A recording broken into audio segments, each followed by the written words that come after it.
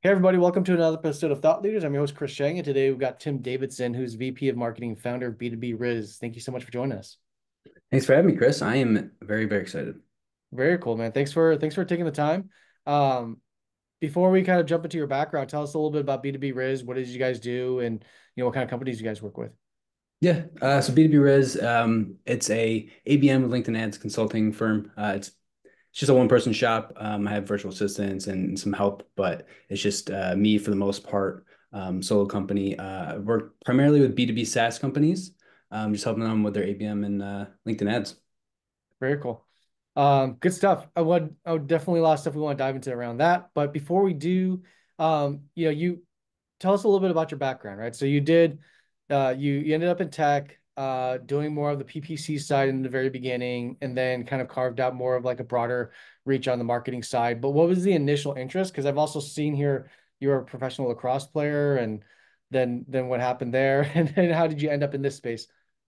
Yeah. So Yeah, I went to school for marketing. I basically just did it because I failed out of zoology. I just couldn't hack the more science-based things because I was more focused on lacrosse, like you mentioned. Yeah. So I played lacrosse all my life, and so basically just went to the easiest program I could find. I didn't know what I was going to do, but while in college, again, I was playing lacrosse, I was playing sports, so I had to figure out how to make ends meet, and I got into eBay. So I was just buying things, selling them, and in one of the courses, I started learning about PPC, so Google Ads specifically. And so one of the first things I did was, oh, I have this business running where I'm selling, thrift some stuff from like thrift stores and certain like Pokemon cards and stuff like that. And so I started using Google Ads, and I learned quickly how much money you can spend very fast and get no Mhm. return on investment. So it was just at that point, I wanted to quit and just be like, oh, I'm never going to do marketing again. But I kept with it and got a lot better. So like outside of college, I started working at a few agencies, mostly with Google Ads and Facebook ads. And then I eventually got into LinkedIn ads a couple years down the road.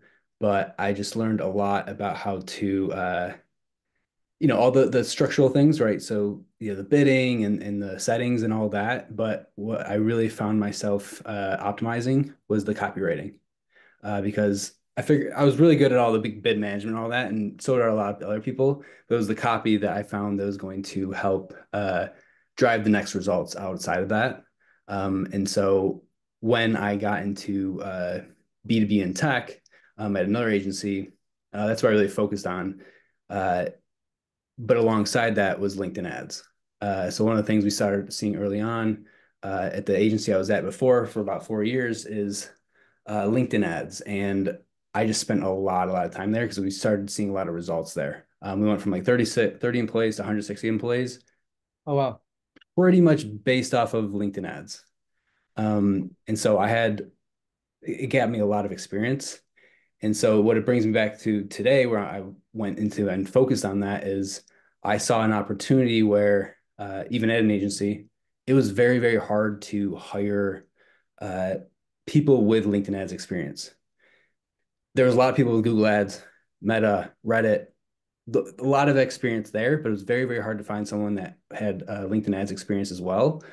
So taking the learnings I had from growing the agency with LinkedIn ads primarily, and the basically just making it very hard to hire someone with that experience. I saw an opportunity. And so when I went out on my own about 9 months ago now, it worked out very, very well. Because there was that opportunity, because I had a kind of different point of view based off of my learnings. And so today now I'm just primarily focused on ABM and LinkedIn ads.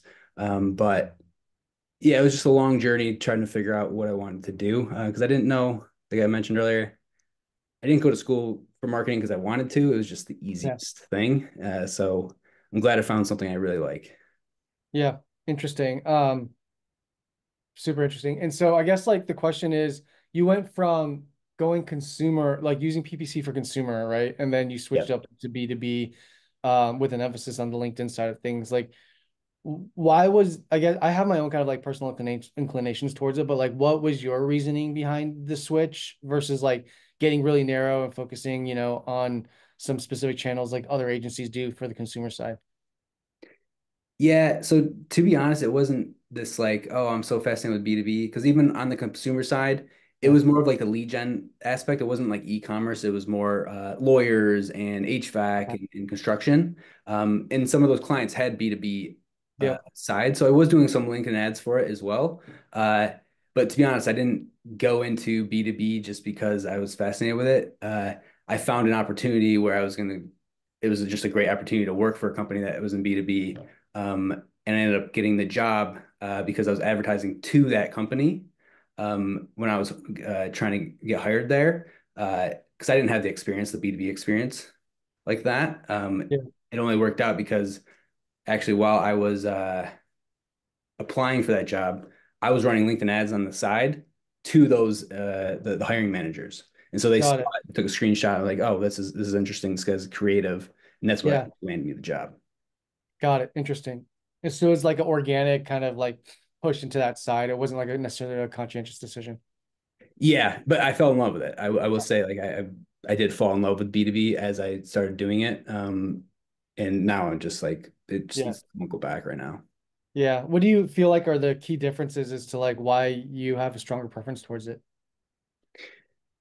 I think I think it kind of goes back to some of the so I mentioned the zoology part. I'm very fascinated with psychology. Yep. That obviously it was in the consumer side of it as well, but B2B is just a completely different game in terms of like the sales cycles and just how people buy. And I think there's much more to that part than just like the e-commerce. Like, I mean, if you look around my office, the amount of things I buy just because of off of TikTok is ridiculous. But I'm not going to spend 50K on an ACV product like that. Like so I think there's a lot of psychology that goes into it, which I find very interesting and fascinating. And Yep. honestly, I also see the opportunity because B2B is typically a little bit behind in terms Yeah. like compared to the consumer level. So I think there's just a lot of opportunity there. Yep. I agree. 1000%. Very cool. So let's kind of like dive into more on the LinkedIn side of things, right? So you've gotten much more granular and carved out a niche in that space. Like how has you've been in it for a few years now, and what was the opportunity like back then? How has it evolved in the past couple of years? It's gotten this is more specific to B2B SaaS, but it's gotten a Yeah. lot harder because people aren't buying as much as they are Yeah. 3, 4 years ago, right? It was just the hate, it was just the heyday of like everyone just buying and hiring and growing. So it's gotten a lot harder. And outside of that, people are scrutinizing budgets more and more. And LinkedIn ads, in my opinion, is one of the hardest things to actually track because Google Ads and paid search, it's intent, right? Someone searches and then they buy. Meta, if you're doing it for B2B, there's just the algorithm just way, way better. So they can find people that are in the market at the right time. LinkedIn, you have to use like third parties for that, and those aren't even perfect. Like there's just it's a lot of like getting in front of the right person at the right time, which is really hard to track because you don't know when they're there in the right time. Yep. Uh, and so it's gotten really hard because there's much more scrutiny on it. And there's obviously more people are advertising in it, but also just less people are buying. And so like the costs have gone up. There's a diversification of features that LinkedIn's given us, which is awesome, but it's become a lot harder to track and it's going to get worse. So, to be honest, half my job is, trying to educate on how people buy and uh, that stakeholder management, which is interesting. Got it. Got it. Interesting. So on the LinkedIn side of things, like, do you still see like, is that still, I know outside the education part of like, looking at account-based marketing, but then how does the LinkedIn portion play into that equation as perhaps like a tool for you to do the ABM? And has that, yeah, is there any like particular like changes in strategy now? Because yeah, I feel like there's more stakeholders, definitely a CFO is usually now involved in almost every purchase decision. And so messaging is different to all these different types of personas within an organization or within an account. But like, how do you leverage? LinkedIn for that purpose. And one of the things that we've done in some of these conversations is like how the importance of like relationship mapping prior to like doing a call is really critical now. So you try to remove as much friction from the buyer to buy, by doing as much research as you can beforehand. Yeah, no, it's a great question. So LinkedIn primarily, like LinkedIn for the LinkedIn ads part, it's going to be the distribution center, right? Like how do you distribute your message in front of the right buyers at the right time? Now, LinkedIn's also given us a lot more tools over the years that are great for the ABM side. They actually just released this new feature where it's not the best name, but it's called Companies, and you can actually see the impressions, organic and paid. Mm, Engagements, clicks from certain accounts over, certain amount of days, 7, 30, 60 days. And so those types of things are going to be huge just so to understand like, all right, what's the trends of, all right, we're seeing these account kind of trending towards, last 7 days. They're clicking on the ads a lot more. They're getting, a certain amount of impressions. So you can uh, coordinate with sales more in that sense. But also, to your point, mapping out those messages to the right people within the organization has been a big thing, obviously, in the last couple of years. And just making sure you get in front of each of those people at a good cadence. Because obviously, at the end of the day, no one has unlimited budget. So those tools I mentioned, with like the company level data or even like third party tools, that stuff's important just to map it all back because if you're not getting in front of each of those stakeholders, it's going to be harder for them to actually come to you and buy. And so if you can map it out with those tools or beforehand with the different messages, it's going to be much more impactful. makes sense. Um, Interesting. A couple of questions here specific again to like kind of like the LinkedIn Mhm. ad. But like there was a point in time where like the sponsored in mails were doing well, because they hit the inbox even though like they're not, you're getting at least like a visibility for the messaging, versus like trying to send email, which might go to spam, but you'll be able to send a message to LinkedIn and actually hit the inbox. So it depends on what you're saying there. Is that something that's still useful? That's one question. And then I got a follow-up question around like kind of like CEO, B2B SaaS, like building influence on these platforms specifically for the purpose of driving revenue. Yeah, so to the in-mail and the conversation ads and those types of message ads, they're still it's funny because over the last so I the funny part is early on when I was at the agency before, I mean that thing drove Yeah. so much revenue. Yeah. It was very, very crazy. Obviously over the years, as most things do at new tactics, a lot of and the other funny part is we're an agency, so we're going to pitch our clients the same tactic. And so it's gotten more saturated over the years. So you're definitely seeing a decline in it. I can look at the data. The open rates are actually better than I thought they would be, 4 years later. The click-throughs are better than I thought as well. But you are seeing the decline in the conversion rate overall.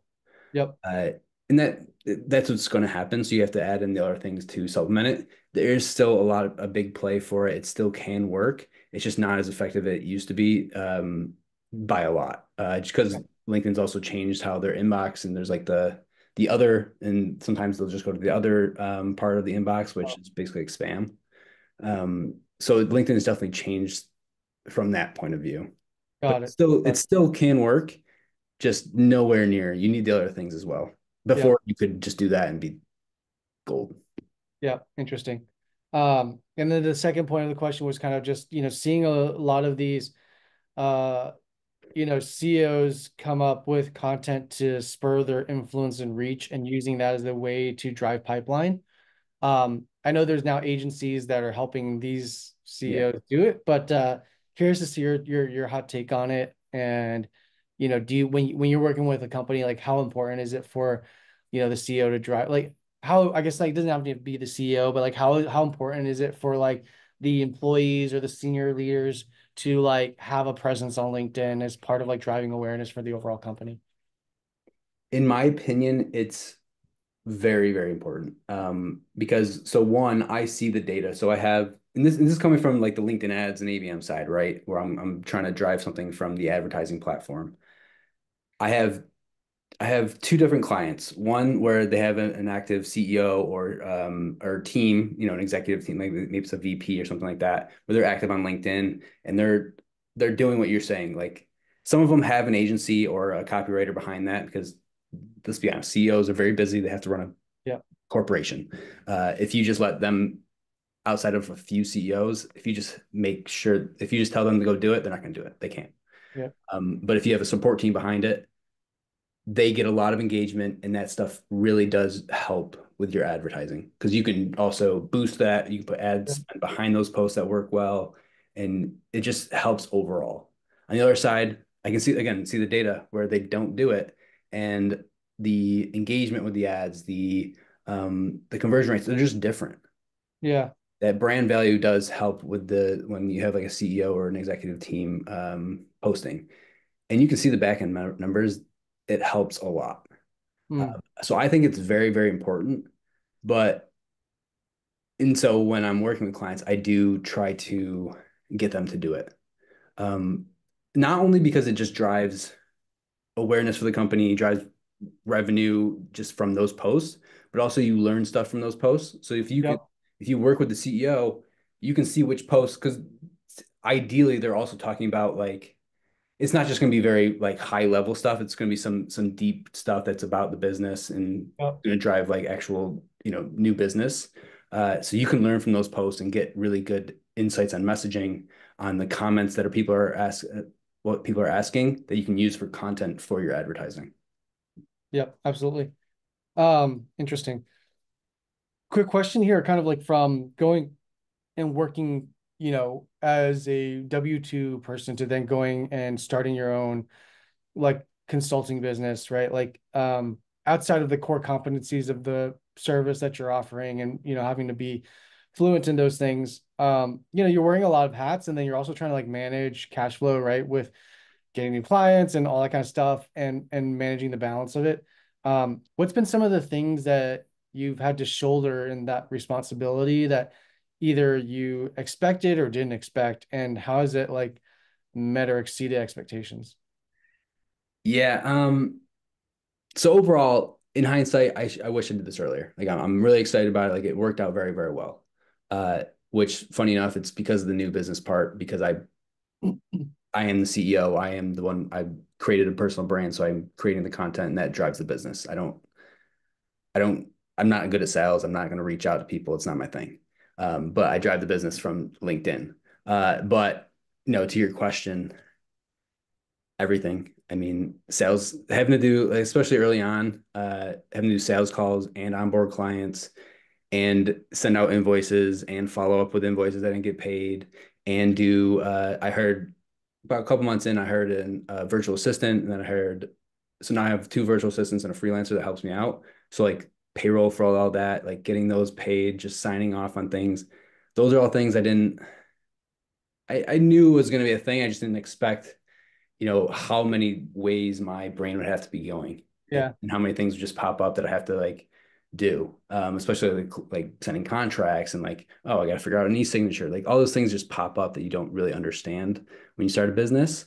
Um, Now I have things in place, but there's still always things that pop up. The other thing that was and I knew this was going to happen, but you don't really realize how how different it is until you're doing it is so when I worked at the companies, I can go on events, take time off, and I can not have to work, right? Yeah. I can actually go to the events and actually do the thing. I can go on a vacation and actually relax. Can't do that right now. Uh, Yeah. I went to 3 weeks in a row. I went to B2B events. I was just working after the event or before it. I had to. It was just I'm one person, right? Virtual assistants can help, and the freelancer can help, but I'm still managing other clients. Yeah. Vacations with the family. Can't. I mean, I can, but I can't. Like I have to still do work, just to keep it going. Yeah. Yeah. Interesting. And in terms of that journey, like where do you foresee it going in the next like few years for you? Is this something that you're looking to kind of expand on and continue to grow? Or is it like going to be a lifestyle business and making a conscientious decision around that? Because I've seen a lot of this. I've been down this road as like go from consulting, starting an agency, and then like have 20 employees and then go through that whole thing. And then I've seen like others that are just content being a consultant and just being a one person shop. But how do you think about it? And then there's like the Eric Hubermans of the world that's like just goes ham on growing digital agency in all kinds of facets, going to a venture arm and doing SaaS and everything else. But yeah, just kind of curious as to what your personal inclination is.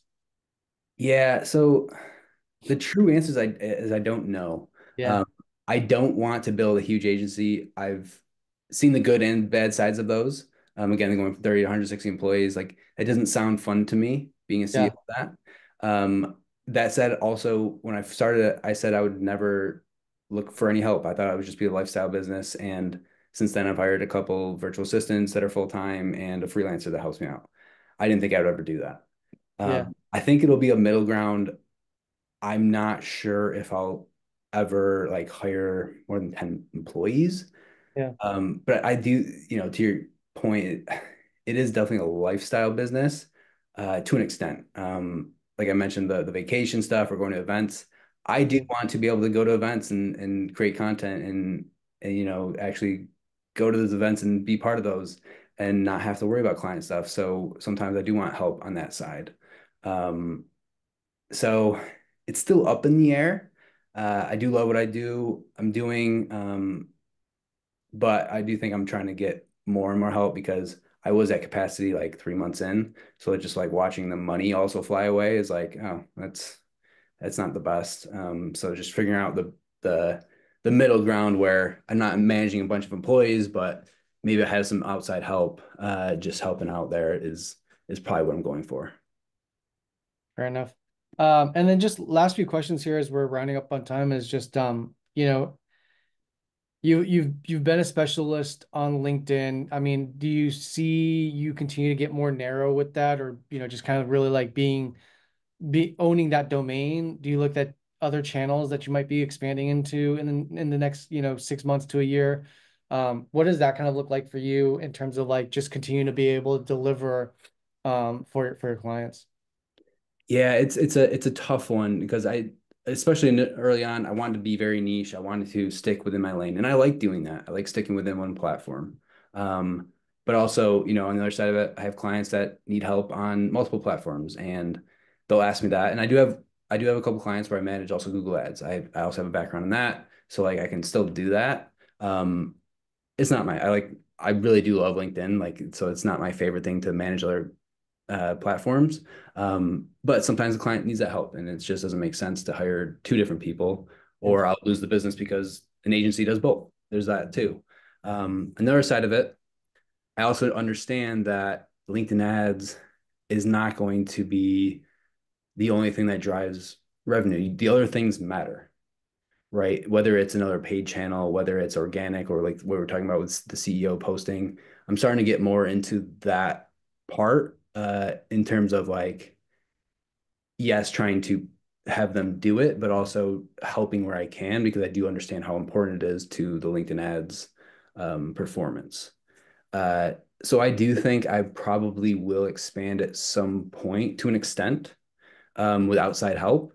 Um, but I do really do like my kind of niche. But I do see where there's some opportunity and missed opportunity by not going into other channels. got it.